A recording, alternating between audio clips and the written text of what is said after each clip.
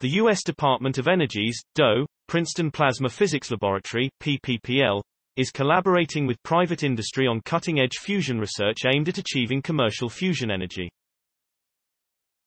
This work, enabled through a public-private DOE grant program, supports efforts to develop high-performance fusion-grade plasmas.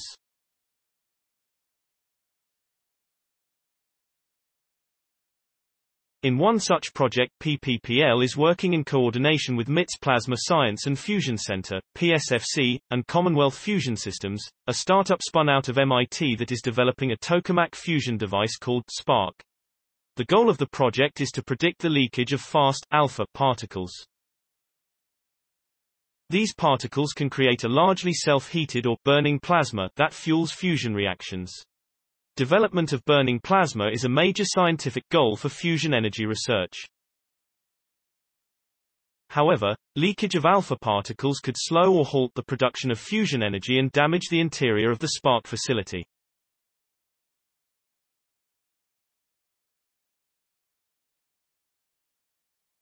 New superconducting magnets. Key features of the SPARC machine include its compact size and powerful magnetic fields enabled by the ability of new superconducting magnets to operate at higher fields and stresses than existing superconducting magnets.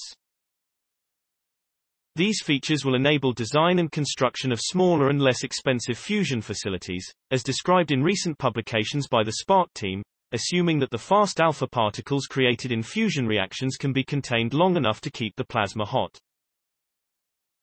Our research indicates that they can be, said PPPL physicist Gerrit Kramer, who participates in the project through the DOE Innovation Network for Fusion Energy (INFUSE) program. The two-year-old program, which PPPL physicist Ahmed Diallo serves as deputy director, aims to speed private sector development of fusion energy through partnerships with national laboratories.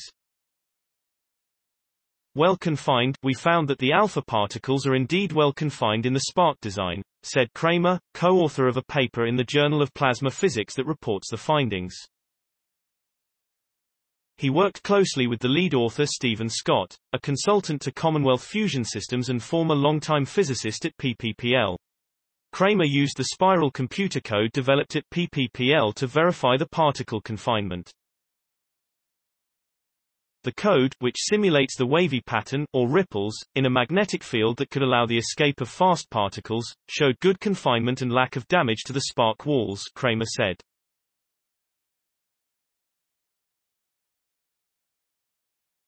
Moreover, he added, the spiral code agreed well with the ASCII code from Finland.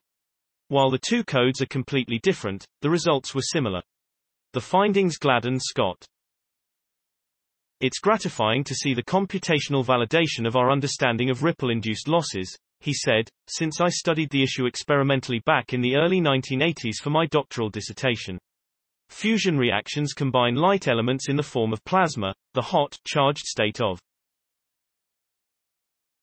Scientists around the world are seeking to create fusion as a virtually unlimited source of power for generating electricity.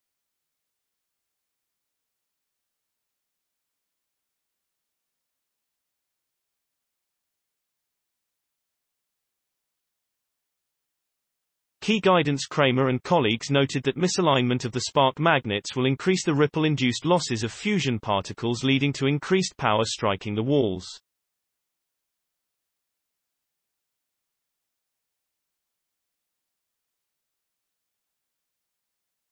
Their calculations should provide key guidance to the SPARC engineering team about how well the magnets must be aligned to avoid excessive power loss and wall damage.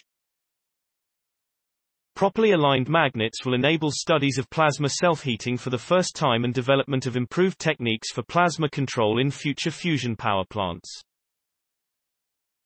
Story source: materials provided by DOE, Princeton Plasma Physics Laboratory.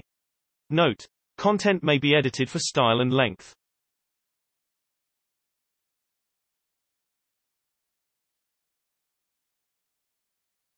Please support my channel to grow by pressing subscribe button and the bell icon. We will notify you technological news.